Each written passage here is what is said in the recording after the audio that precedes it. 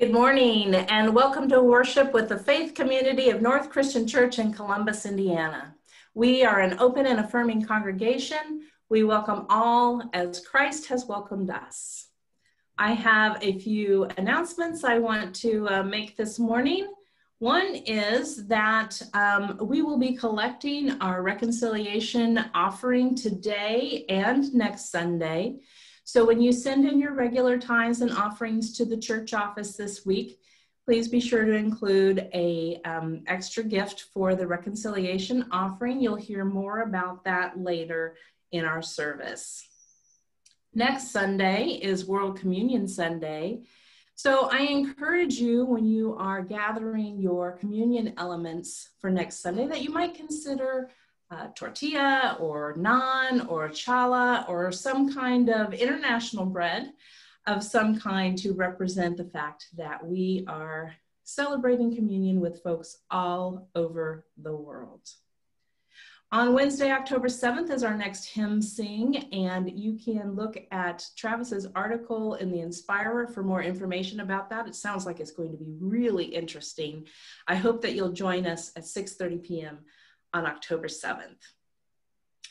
On October 11th, the Phillips Theological Seminary president will be our special guest preacher, Nancy Claire Pittman.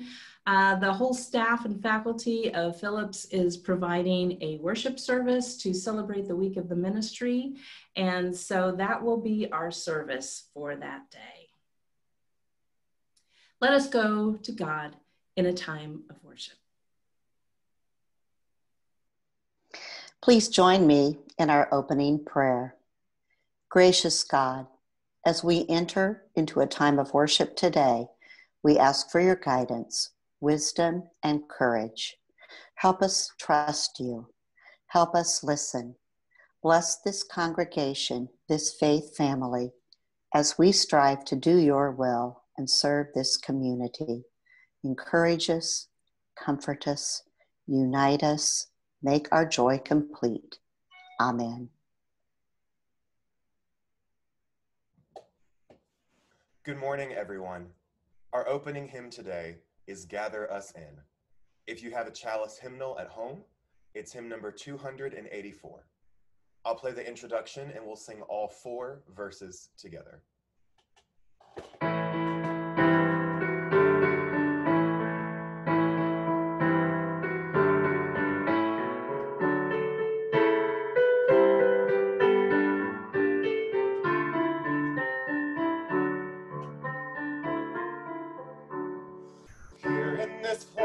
The new light is streaming, shadows of doubt are vanished away.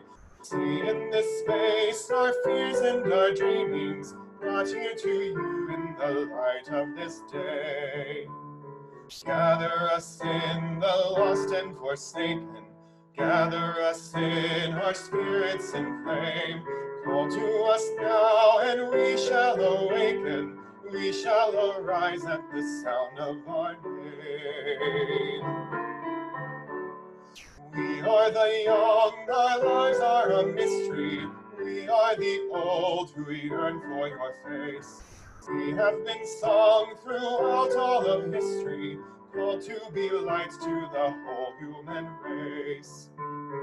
Gather us in, the rich and the haughty. Gather us in, the proud and the strong. Give us a heart so meek and so lowly. Give us the courage to enter the song. Here we receive new life in the waters. Here we receive the bread of new birth. Here you shall call your sons and your daughters. Now is God present and now is the day. Give us to drink the wine of compassion. Give us to eat the bread that is you. Nourish us well and teach us to fashion lives that are holy and hearts that are true. Not just in buildings small and confining, not in some heaven light years away. Here in this place the new light is shining. Now is God present, and now is the day. Gather us in and hold us forever. Gather us in and make us your own. Gather us in, all peoples together. Fire of love in our flesh and our bone.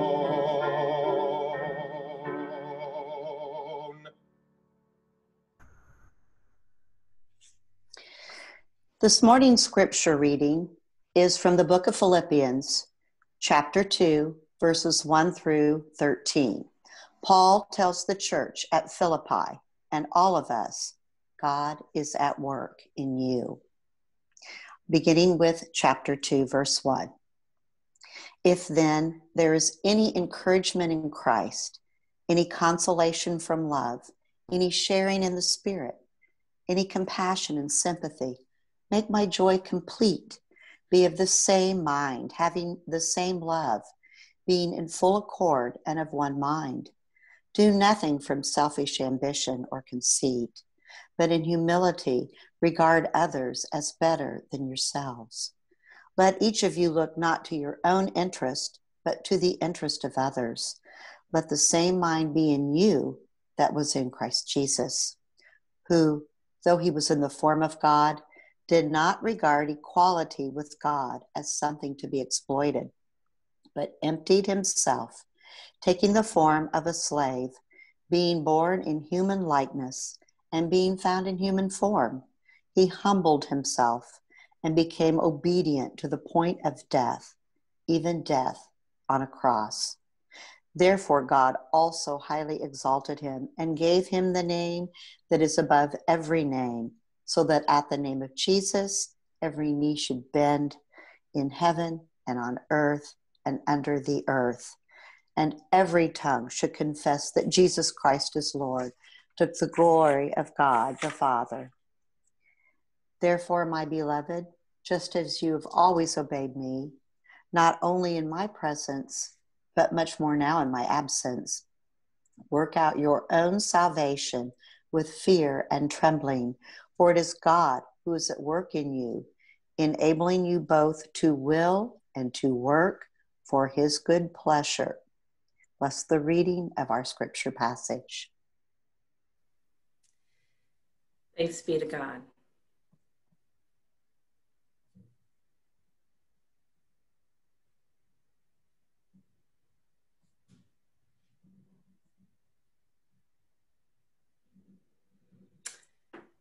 It is easy to determine what we value. We tend to spend our time and our money with the people, activities, and things we value most. As Americans, our interests are diverse and varied.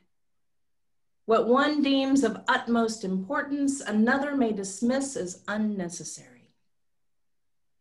Sure, we have some common priorities, food and shelter, for example, but our hobbies and interests or non-essentials make up a large percentage of our personal budgets and a large part of national consumer spending.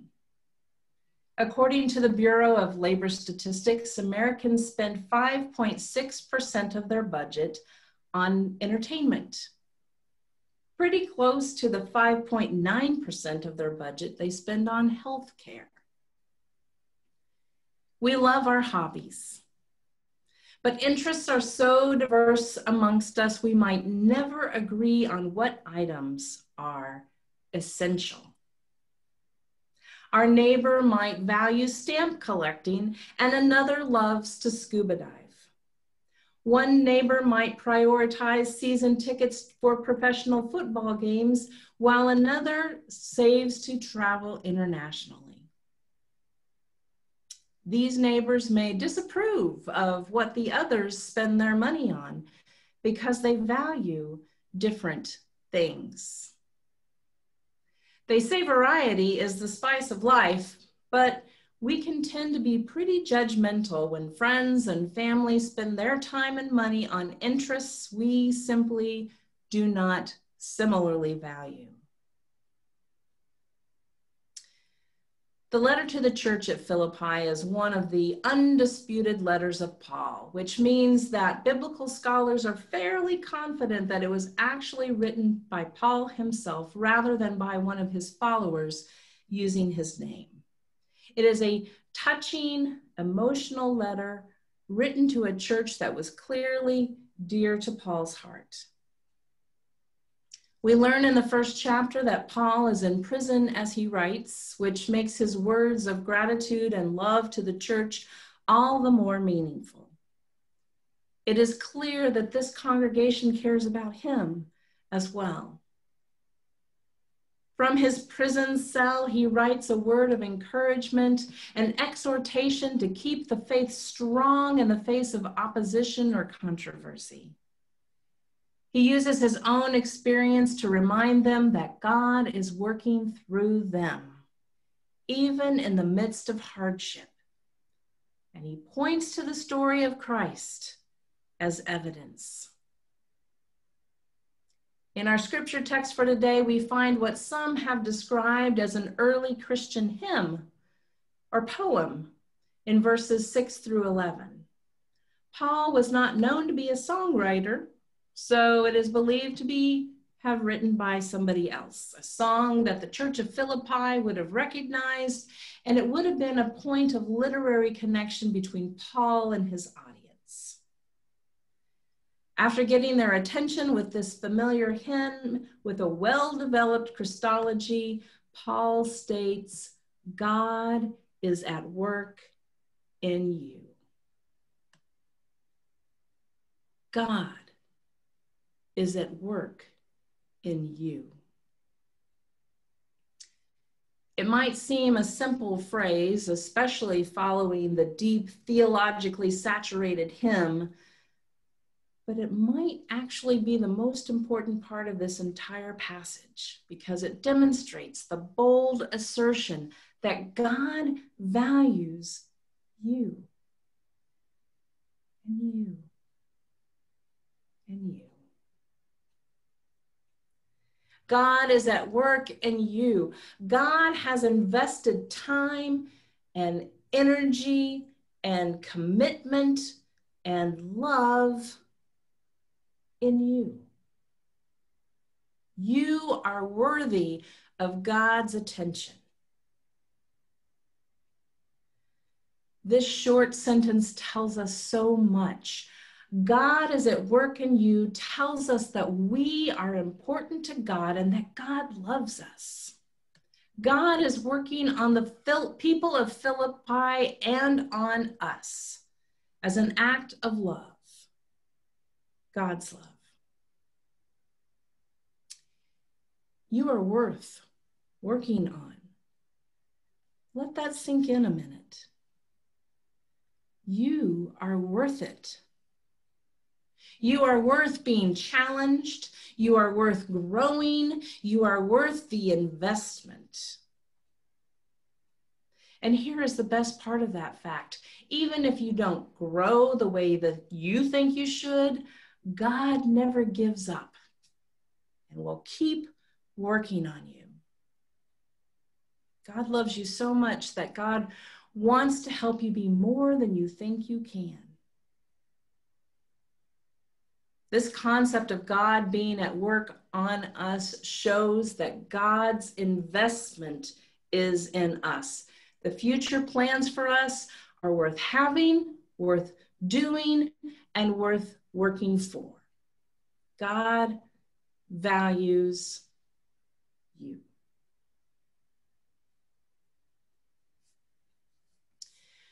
What do we value? What is important to us? What is so important as to give it our attention and our focus, something in which we want to make an investment in the future? We have different hobbies and interests and financial priorities, but do we share any in common? Of course we do. We all value North Christian Church. This faith community has made a difference in our lives, and it is important to each and every one of us. We love the Christian education we've received here, the Bible studies we've grown from, the spiritual growth we've experienced. We're proud of the ways this church has served the community and made a difference in the lives of our neighborhood. We cherish our friendships and those we have mentored in this faith. We look to helping for other people to follow their spiritual paths and bring them into a closer relationship with God and a better understanding of who Christ is. We share a desire for this faith community to continue its proud history, heritage, and legacy in Columbus. If North Christian Church is worth all of that, if it is worthy of our time and attention and commitment, is it also worthy of our investment? I began this sermon with the statement, "It is easy to determine what we value." We tend to spend our time and money with the people, activities, and things we value most. Would it be easy to determine that you value North Christian Church? Is it evident by the way you spend your time and money that this faith community is something of value to you? God has invested God's time and attention into each of us. It is clearly evident God values us. We spend our time and money with the things we value most. Let us pray. Gracious God, make us bold in our confession of love for you. Make us humble in our quest to follow you. Make us eager participants in the work you have already begun in us. Amen. Our communion hymn this morning is "O God, unseen yet ever near." If you have a chalice hymnal at home, it's hymn number 399. I'll play the introduction and we'll sing all 3 verses together.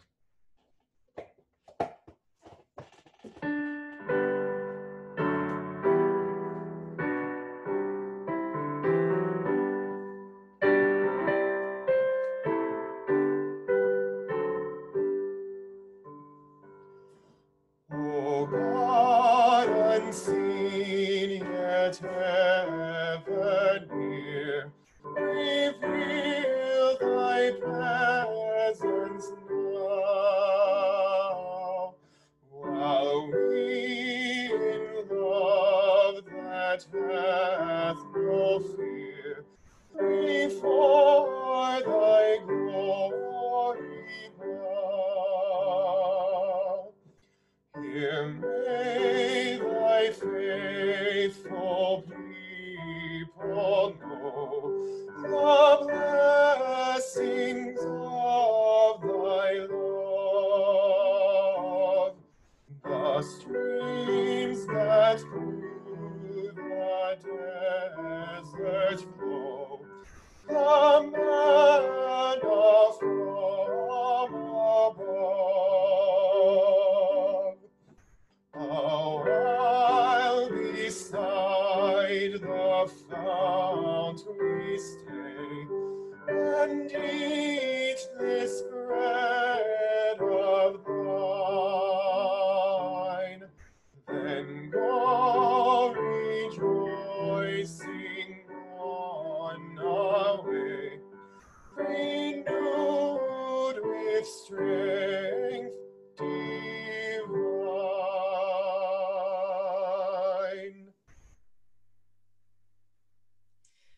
When we talk about feeling empty, it usually carries a negative connotation.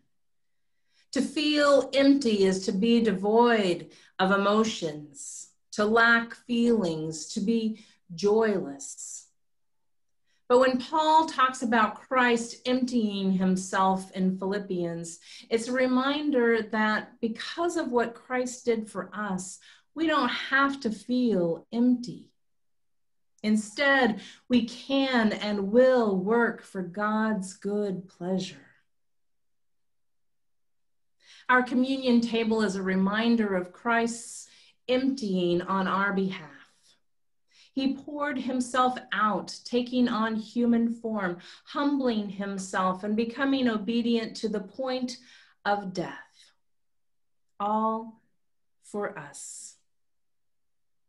Because he emptied himself, we can be filled with the grace and love offered at communion. If you feel empty, come to this meal to be filled. Be reminded that we are called to this table to be of the same mind as Christ Jesus, who gave sacrificially so that we may know the depth of God's love for us. Come humbly. Come joyfully. Come ready to be filled. Let us share in communion together, and let us offer a prayer for the bread and cup. Let us come in prayer as we come to the table. Dearest Lord, you gave us this gift of the bread and cup in remembrance of your sacrifice to redeem our souls. Let us follow your example of humility as we partake of the communion elements. Let us feel your gift of the Holy Spirit working within us so that we can experience God working within us to humbly share our gifts with your loved ones. Amen. On the night that Jesus was betrayed, he took bread and he blessed it and he broke it and he gave it to his disciples and said, "Take and eat. This is my body broken for you."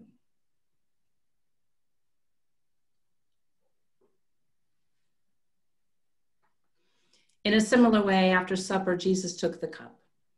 And after giving thanks, he passed it among his disciples and said, "This is the cup of the new covenant poured out in my blood for forgiveness of sins. Drink of it, all of you, in remembrance of me."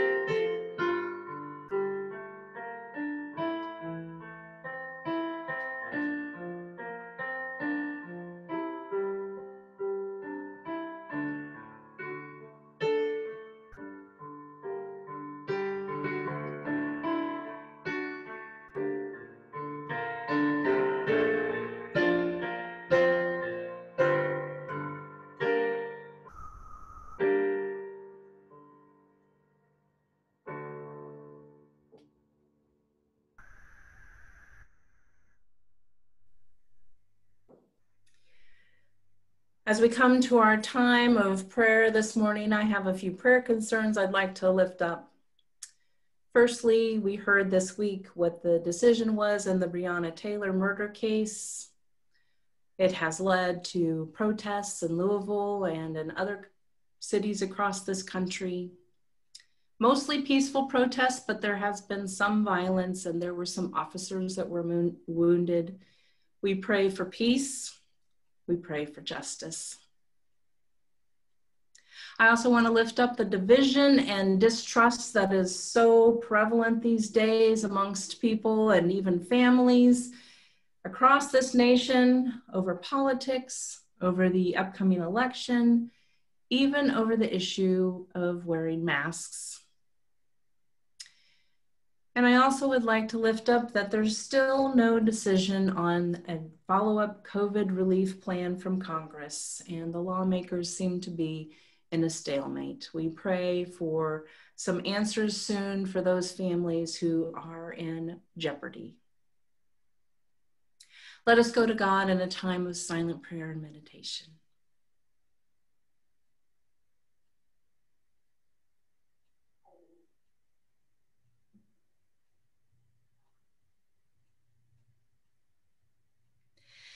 God of compassion and love, time after time we have experienced your care and provision.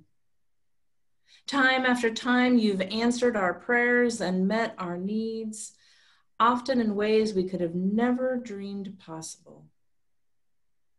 We thank you for your faithful love toward us. We see so much pain and suffering, so much violence and poverty and despair. It's easy to feel overwhelmed by the needs around us. We pray for those who live with serious illness, those with chronic pain, those without access to proper medical care, those for whom treatment is no longer an option. We pray for those coping with loss, those who are despondent or depressed, those who are unemployed or underemployed, those who are on the verge. We pray for those who will go to bed without food tonight, for those who have no bed to go to, those who have no home, those who live in fear of losing their home. Merciful God, you sent your Son, Jesus Christ, to show us a different way to live, the way of deep humility and obedience. You've called us to love one another and to work together with one heart and mind, balancing our needs with the needs of those around us. Give us courage to follow faithfully and with integrity, with actions that bear witness to the words we speak, and worship that overflows into our daily tasks and relationships, so that our lives will bring glory and honor to you. We pray all this in the name of Jesus Christ, your Son and our Savior, who taught us to pray, saying, Creator God, who art in heaven, hallowed be thy name. Thy kingdom come, thy will be done on earth as it is in heaven. Give us this day our daily bread, and forgive us our debts as we forgive our debtors. And lead us not into temptation, but deliver us from evil. For thine is the kingdom and the power and the glory forever. Amen.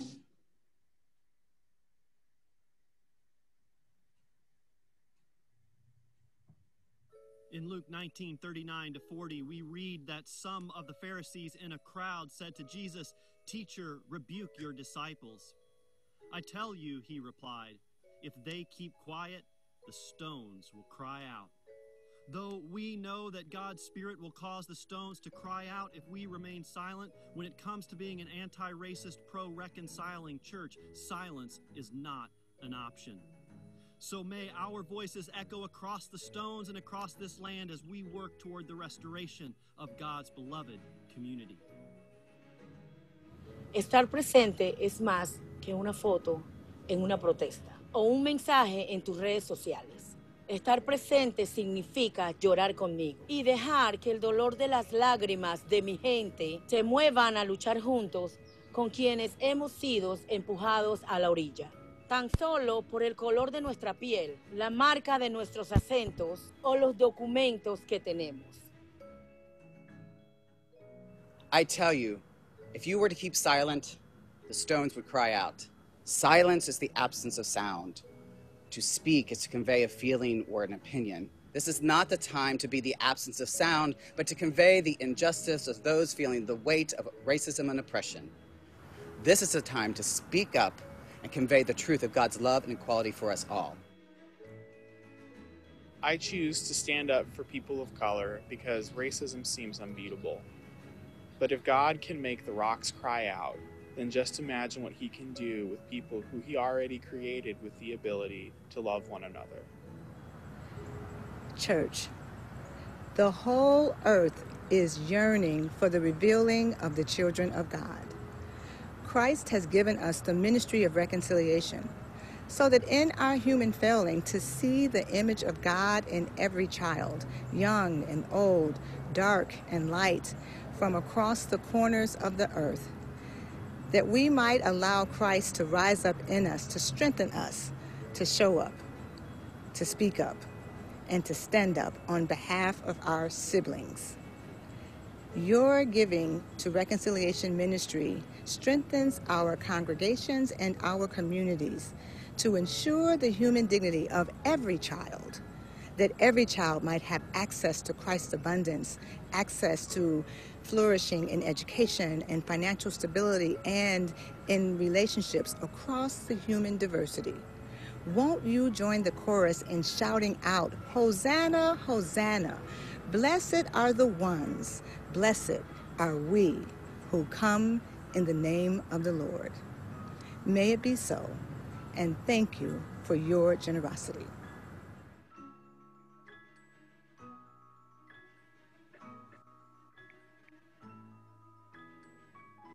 In Luke 19:39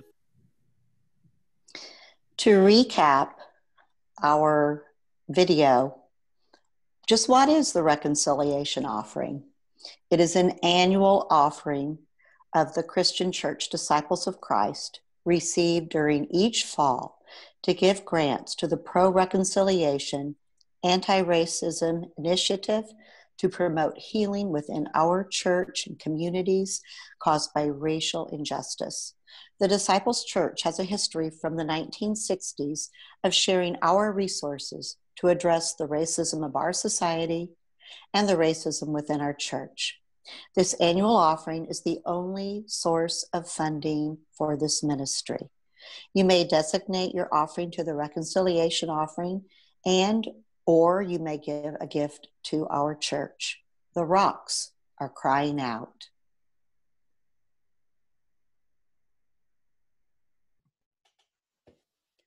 Our closing hymn this morning is For Each Day of Life We Thank You. If you have a chalice hymnal at home, it's hymn number 605. I'll play the introduction and we'll sing all 4 verses together.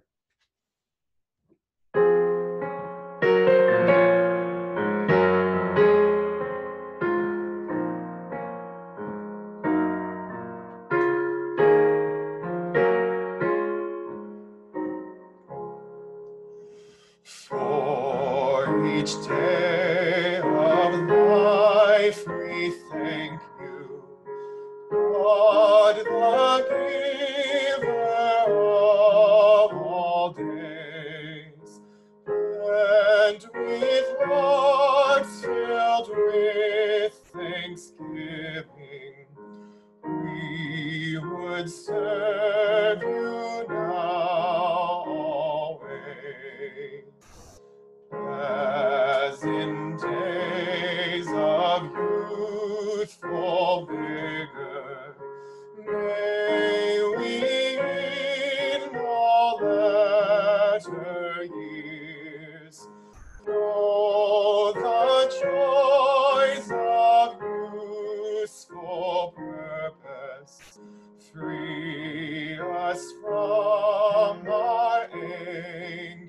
us fears. Give us dreams and inner vision of a new world to be gained, where all people live together by each other's love sustained. May the insights gained from living be a light upon the way, guiding us and those to follow to a brighter, better day.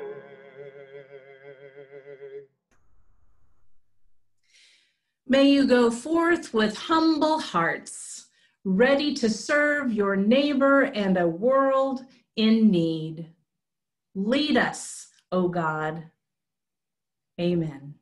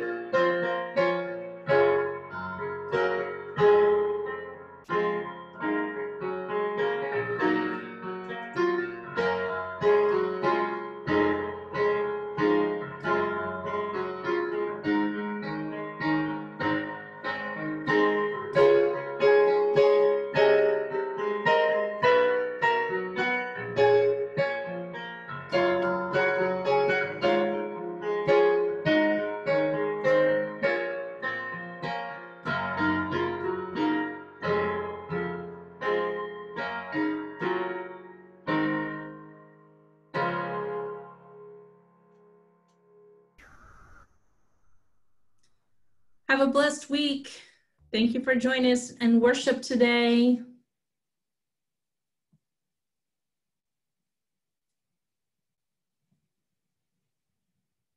Take care. Blessings.